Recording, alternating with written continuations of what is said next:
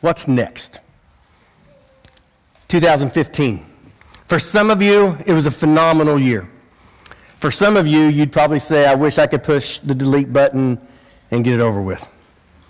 But 2016 opens up new opportunities. It opens up new dreams.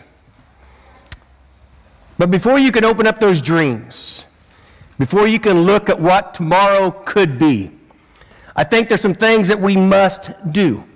And some of the things that we must do is the first things we must be self-aware.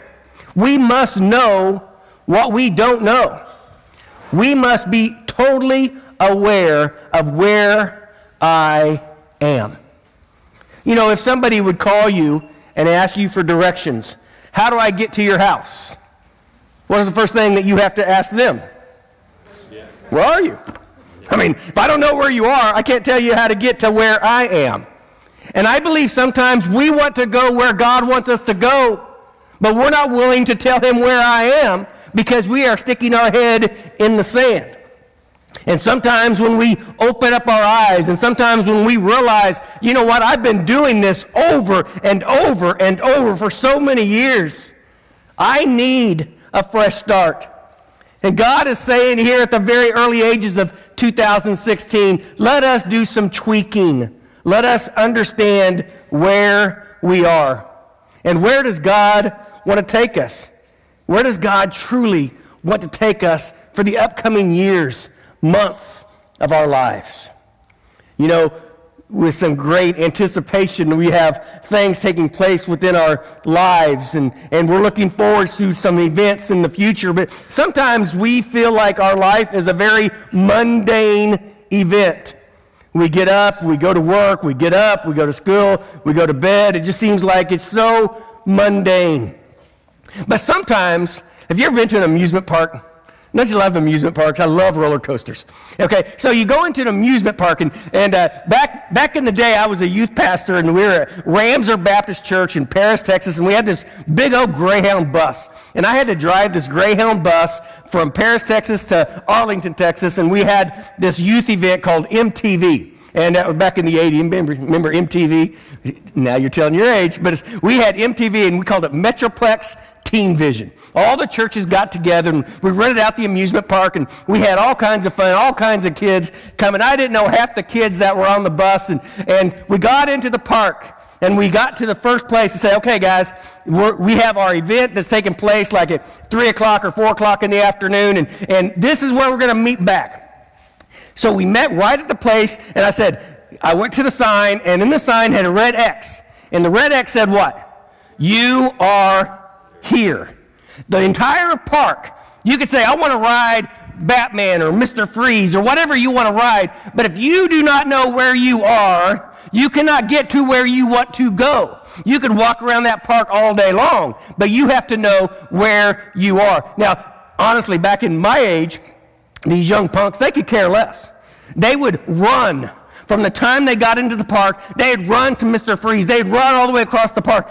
And us, older guys, we would plot our course. Okay, I do this. I don't have to do that one first because I can walk around the park and I can make all my stops, but I have to know where I am and where I want to go. Funny thing about that little event was, all those kids that are on the bus that I didn't know? We were supposed to be back at the church on a Saturday night at midnight. 2 hours away. Pre-cell phone days. We were supposed to meet at the entrance at the red sign at 10 o'clock. We all got there except for 2 kids that signed the ledger. I knew their names. I had no idea who they were. At 12 o'clock, we had 80-some kids on the bus, minus 2. And I was nervous, mad, upset, and I should not tell this story, and I was frustrated. And in that Greyhound bus, they have a little door where the driver can pay the tolls, and some little kid that was not with us stuck one of those machine gun water guns in that hole and released that water, drenched me. Now, I was mad here. I was elevated way up to here. But I got over it. I did some things I shouldn't have done. I probably lost my temper, but that's probably all right. Sometimes we have to know where we are to get to where we want to go. And sometimes that red dot or that red X says, you are here. This is our X. You maybe don't want to admit that this is where you are. You may not even like that you are here. But until we admit we are here, we are never going to be able to go there. So today's message is, where are we? Where are you in your life? The first thing I want to tell you, we are here for a reason. You are where you are for a reason. You may not like where you are, but you can point at the things and the situations and the circumstances in your life and you say, I made my choices and I am here for a reason. In our present circumstances, in our current location, in our relationships, and in our jobs. We are here because of stuff. Doesn't mean that we have to stay where we are. But what it does mean is we have to admit where we are so we can go where he wants us to go. And I like what the Bible says in Romans chapter 8, verse 28. And we know that all things work together for good to those who love God and to those who are called according to his purpose. You know, everybody says this, and we know that all things work out for good. Well, you know what? It doesn't always work out for good. It says this, and we know that all things work out for good for those who love God, to those who are called according to his purpose. So everything can work out well, and it can work out good. But the credentials would be, we have to have a passion and a love for God, and we have to know what he wants, and we have to accomplish that goal. And when we do that, God can provide a plan for our life. You may think this mundane life that you're in, that nothing happens. Every once in a while, something big may take place. But I have news for you. Every day is planned by God.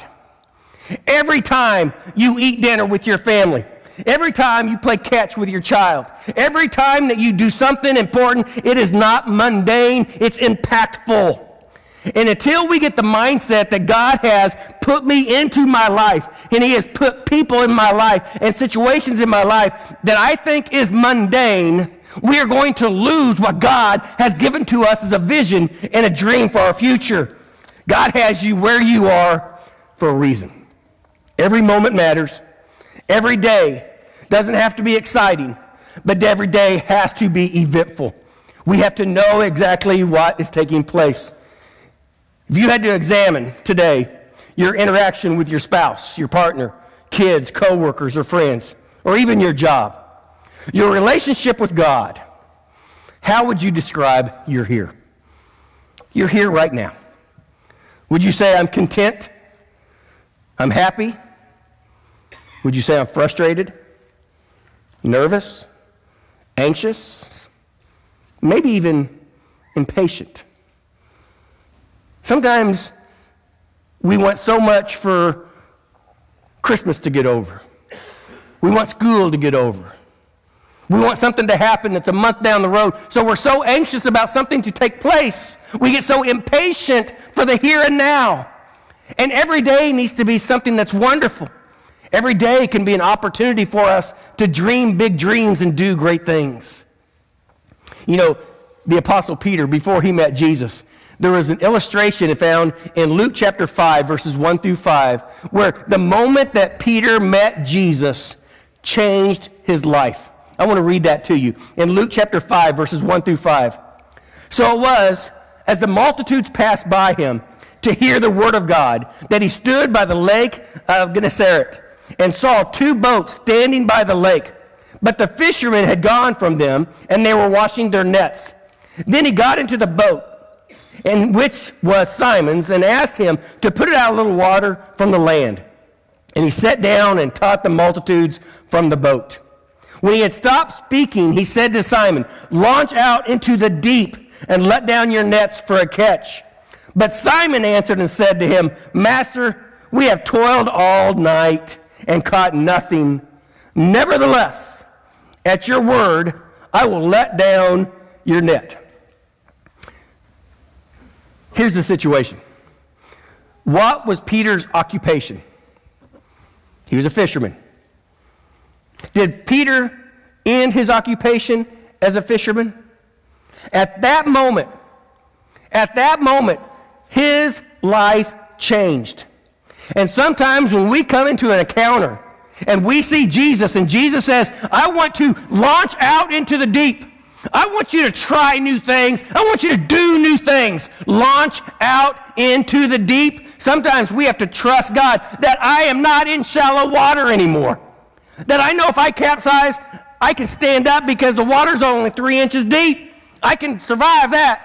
But sometimes he wants us to launch out into the deep. And if you cast out of that boat, you're going to sink. So what we do by nature is we stay by the shore. Because I know where here is. I know I can stand up. Peter's not always going to be a fisherman. At that moment, the biggest encounter of Peter's life was he met Jesus, and Jesus changed the direction of his life.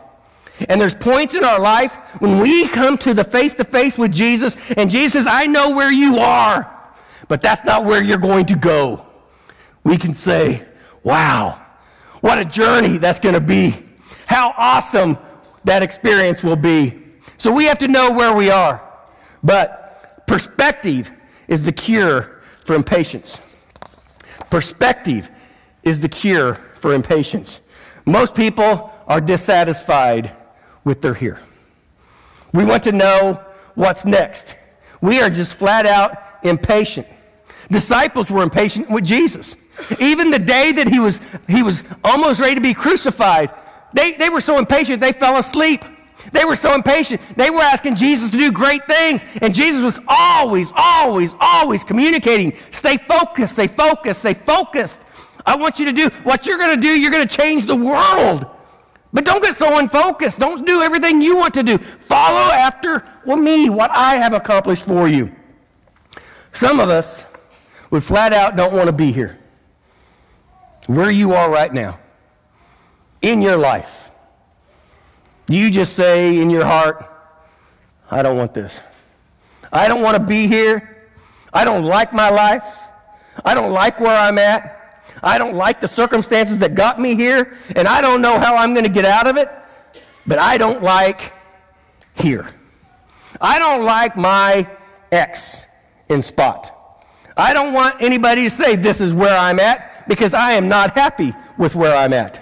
Sometimes we can look at that and say, you know what? We have to be patient, and we have to have a perspective of our impatience. Now, King David had an awesome verse found in Psalms chapter 40, verses 1 and 2. He said, I waited patiently for the Lord, and he inclined to me and heard my cry.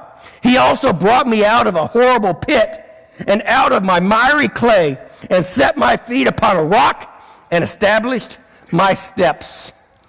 If you remember the story of King David, you remember that he was not always the man king.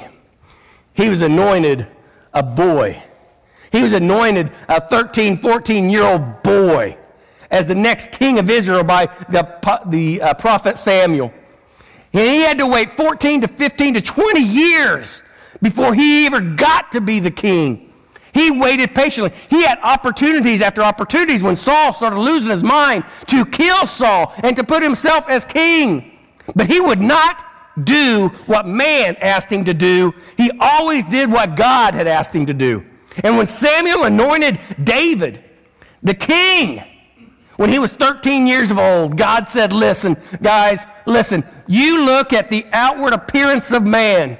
You look at what he looks like, the size, his gray hair. You look at things. God does not look at the appearance of man. God looks at the heart, the deeper issues of life. Just because somebody says something or somebody does something doesn't mean that they're the God man. It doesn't mean that they're doing what God wants them to do. God looks deeper than the outward appearance and what people say and do. God wants to look deep into the heart, deep into your life. David, when he was a man, he had the opportunity to kill Saul and take the kingship. But he patiently waited on God. Even when you're having hard times and you don't want to be where you are, God is here. God is here at where you are. And he's working out a solution before you even knew that there was a problem. But we have to stick our head out of the sand and say, I need to know where I am. I need to be able to look and see what I need to do, find where God is, and understand that God has a solution for me. I may not understand it. I may not like it. I have no idea how to get out of it. But this day, I am here for a reason. I may have to change in order to change the direction. But I guarantee you, if I continue to do what I've always done, I'm always going to be here. I'm always going to stick my head in the sand. I'm always going to be wanting to get out. I'm always going to be impatient for God's moving into my life. We have to have perspective. We have to know. And then what happens here prepares us for what's next. We know we did things to get here, but what I do here is going to change where I go. And if we want a positive outcome of where I am going, we have to know what we're doing. We have to understand my life. We have to understand our heart. We have to understand what is taking place. Impatience will cause us to miss what God has taught, what God is teaching us. He never wastes circumstances. Or let me put it this way. God never wastes your pain. Let that sink in. Your hurts, your disappointments, your failures. God never wastes an opportunity to grow you. We have to look at that. We have to be self-aware of that. I wish God would just give us the magic pill and every job would be wonderful, every family would be perfect, and every relationship is awesome. But we are where we are because of a problem. And if we don't fix where we are in this problem, where we're going is to go into another problem. For those who love God and according to His will, He can work everything out. But we have to have a passion for God. And how we know we have a passion for God is to look at His Word, look at His direction, and follow His will. When we do that, we understand that where we are now, and as long as we do what God wants us to do today, where God wants to take us can be phenomenal. It tells me the story in the Bible of Joseph. Joseph is a beautiful story in the Bible. His brothers were jealous of him and sold him into slavery. In that slavery, he went into a guy's house by the name of Potiphar, and Potiphar was a very wealthy man. And Potiphar respected him, loved him, and honored him, and gave him complete control over the house. But Potiphar's wife came on to him. He rejected Potiphar's wife and he ran. Potiphar's wife told Potiphar that he raped her, and Potiphar put him into prison. Put him into prison. Do you think Joseph wanted to be in prison? Do you think Joseph liked his here? He didn't like his here. He was in there for years. He was in there for years, and all of a sudden, there was a dream. And Joseph said, I can interpret that dream. And the dream was, there's going to be a famine in the land. There's going to be abundance in the land. The king brought Joseph out of the prison. And Joseph interpreted that dream. And the king put Joseph in charge of everything in Egypt under his command. Under his command. The famine did take place after 7 years. And in that famine, countries were dying. People were starving to death. And now the caravan was coming to Egypt so they could have grain. And in that caravan was Joseph's brothers that years before cast him into a pit and sold him into slavery. Joseph, realizing who they were, he thought something would take place. But he said this to his brothers. But you, as for you, you meant evil against me. But God meant it for good, in order to bring it about as of this day to save many people. alive. There's times in our lives where we think we are doing something that's bad. We think that somebody has hurt us. We have no idea what's going on. And so what we do is we think something has hurt us. But God, just like what Joseph said, you meant it for evil, but God turned your evil into good. And I can look back in the middle of my life and I can say, look at the circumstance. Look what I'm going through. Look at poor me. I'm in the midst of this relationship. I'm in the midst of the prison. I don't know what to do. And we're down there and we're saying, why me? Why do I have to go through all this? But when you get out of that circumstance and you go back after a few years and now God has you in control, God has your future survived, you can look back and say, you know what, people meant it for evil. But God knew where I was. He knew where my ex was in life, and his protection was on me, and he had a plan for me. His brothers, they meant it for evil. But God, his hand of protection was on him, and his future was awesome. God prepares us where we are for what is before us tomorrow. But if we're not willing to look at where I am, if we're not willing to learn from where I am, we may not have a future of tomorrow because we're not willing to move from here. We have to move from here. We can't stay here. In every one of our lives, we have to say, what do I need to do? I'm not perfect. My satisfaction is not great.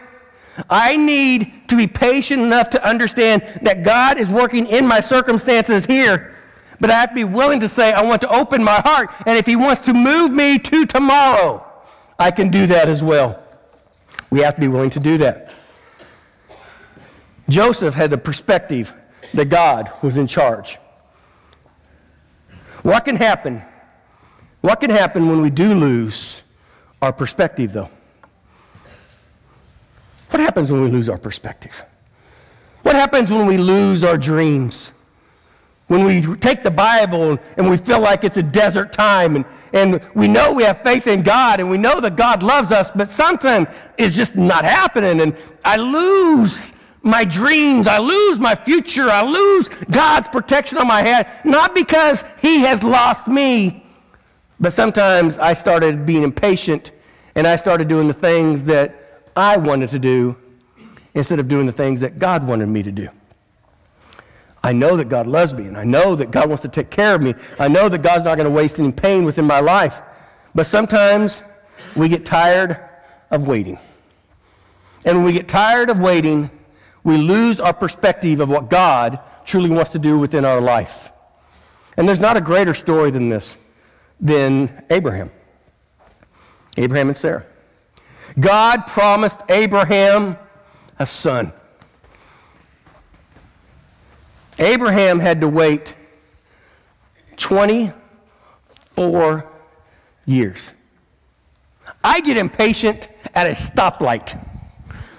I get impatient at the toll booth. I get impatient at Dillon's because I picked the wrong stinking line. Oh, I should have went over there. Impatience. Abraham was told by God that you and Sarah will have a son.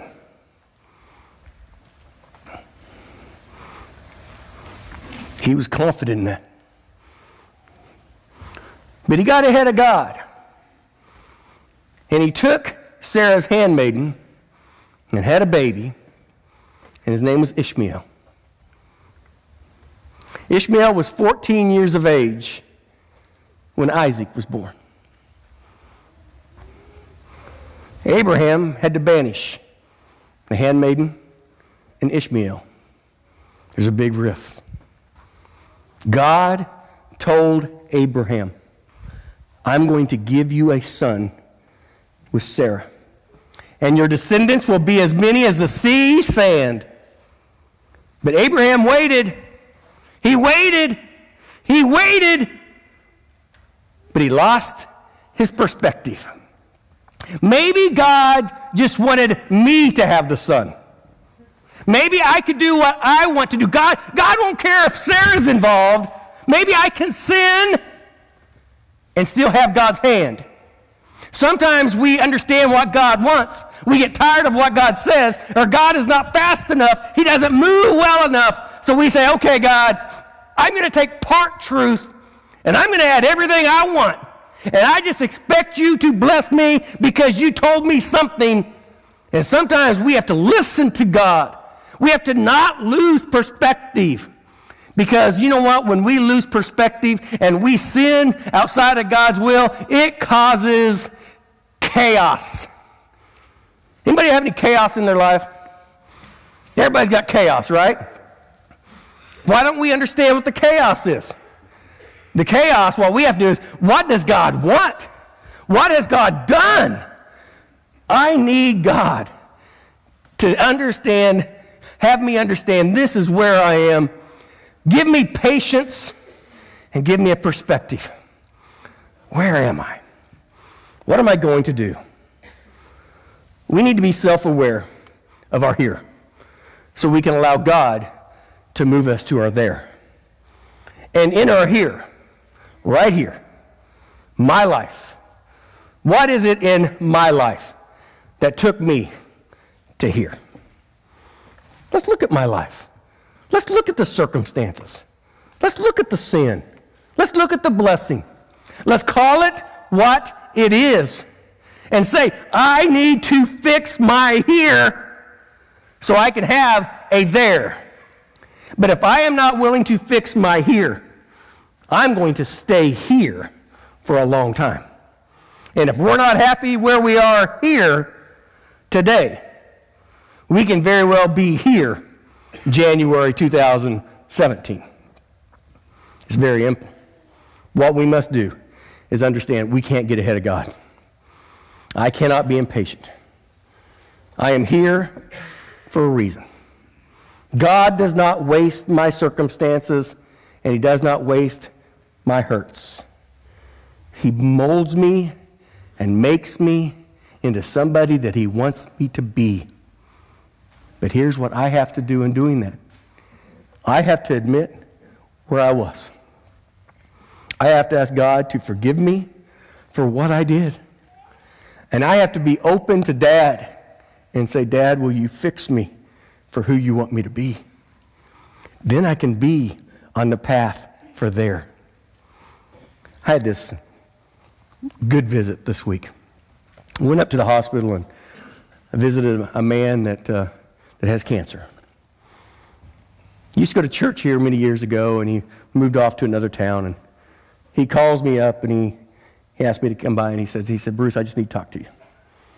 So, great. So I went up the first time, and a bunch of family in there. And he caught my eye, and I said, why don't I come back tomorrow? I'll come back tomorrow, and we'll just have a talk. And he just nodded his head. So I went back in, and there was a couple family members there the next day, and I said, hey guys, do you mind going down for some coffee? We just want to talk a little bit. Oh, yeah, okay. So I pulled up my chair beside him, and he started telling me about his life, all the junk in his life. And he said, I don't know if God can forgive me. And I said, you don't know the God that I know. I said, you know what? You don't have to confess your sins to me. You could tell me everything you want to tell me, and it isn't going to change your circumstance at all. But you know what? I can point you to a man by the name of Jesus that will change you and forgive you. We went through this long conversation. And I said, you know what? You need to forgive your past. You need to let God forgive you. You need to embrace His forgiveness and His salvation, and you have no idea what tomorrow has in store. But let me guarantee you one thing. Tomorrow is positive. Yesterday has been forgiven. Every sin, every thought, everything that you've ever done is under the blood of Jesus, because Jesus is your Lord. We can forget yesterday. We can forget why we are here. As long as here is where God wants us to be. I am forgiven by the blood of Jesus Christ. I know that I'm going to heaven. I know my past is behind me. I am forgiven because of Jesus, and now he's given me a future that's secure in heaven. I can take my here and have a wonderful there. I have to make that decision. I can't do it for you. You have to do it for yourself. We need to be motivated to be self-aware of saying, I am not satisfied to stay where I am. The chaos that I caused needs to be forgiven. God loves me. I want a tomorrow. I want a future in the hands of God. Because the scripture said, and we know that all things work together for good to those who, what? Love God. And to those who are called according to his purpose. We need to love God. We need to do what he wants us to do. His purpose, his plan. And today, get our head out of that sand. I love you, Lord. I want you to give me direction, his plan. Not my will, your will, Lord. And when we love God more than we love ourselves, when his plans are bigger than my plans, we can say Romans 8:28, and we know that all things work together for good to those who love God and to those who are called according to his purpose. You want a future?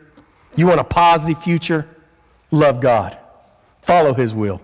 See what God can do for you. Let's go to the Lord in prayer. Dear Father, Lord, as we open up this year, I pray that our hearts will be one that's set on fire. I pray that our dreams, our visions, our goals will be one that's set into your will.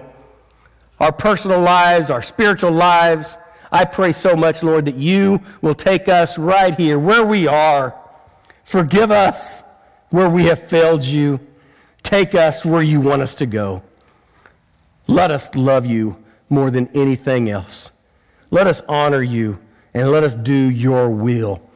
And we know that when we love you and we're doing what you've asked us to do, you will work all things out for good. We need that. We desire that. We ask you for that. In Jesus' name we do pray. Amen. Pastor Al.